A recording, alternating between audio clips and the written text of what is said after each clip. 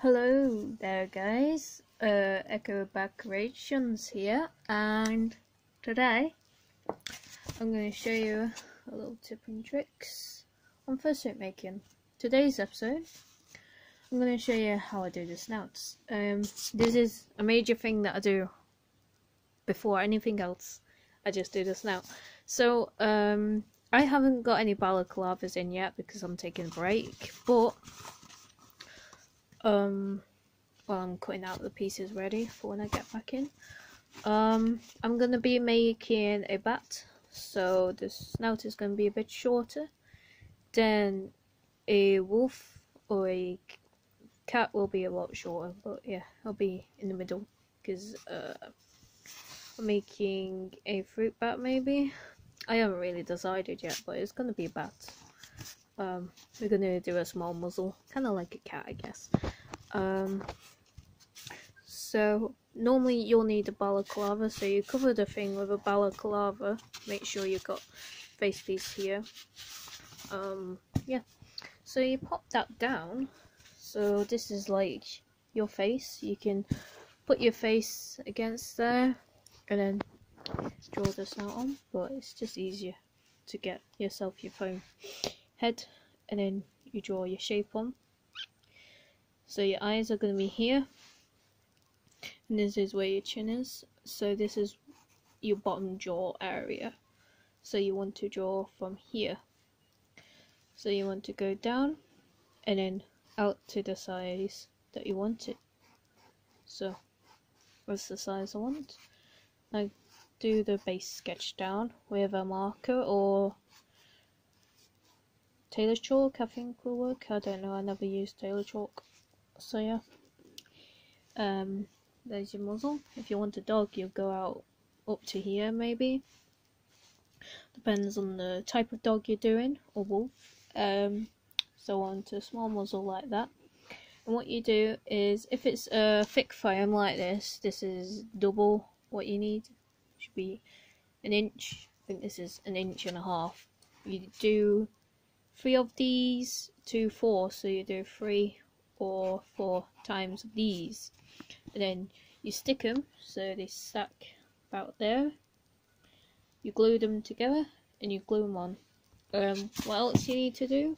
Well, you got it like this. See, like I said, you need the bottom jaw here. You go in about here, go out a bit, and then do your bottom jaw like that. So you do it attached on like that. Then when you cut here, and you do the same with this. You do 3 to 4 of them depending on the thickness you're using. You can do any thickness. If you got mega thick, like a big fat block, you can just do 1 and just carve it down to the size you need, because your nose will be there. And once you have done your block, I'll just show you what you need to do with that.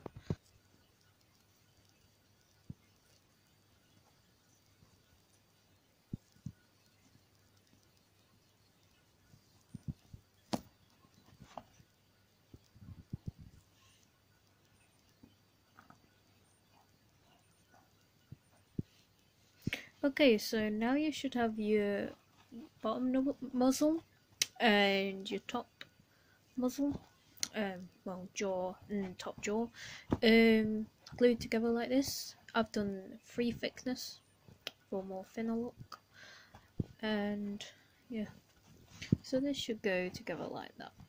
Do not glue it together like this. You're supposed to glue it to balaclava.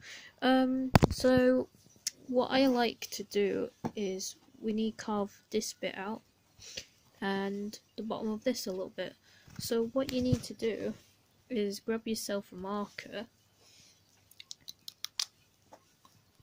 and you want to put how deep you want your bottom jaw. This is to help with breathing and ventilation. So I'm just going to quickly draw on what I need to draw on. And yeah, so as you can see, I have cut out here where it needs to be carved out. As you know, this bit needs to be like shaped.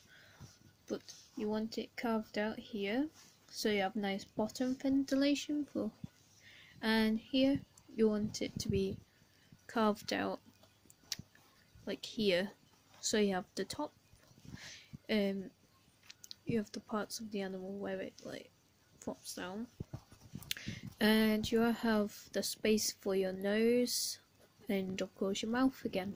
So yeah, it's nice and roomy and soft as well, because you need it nice and cut nice and soft, yeah.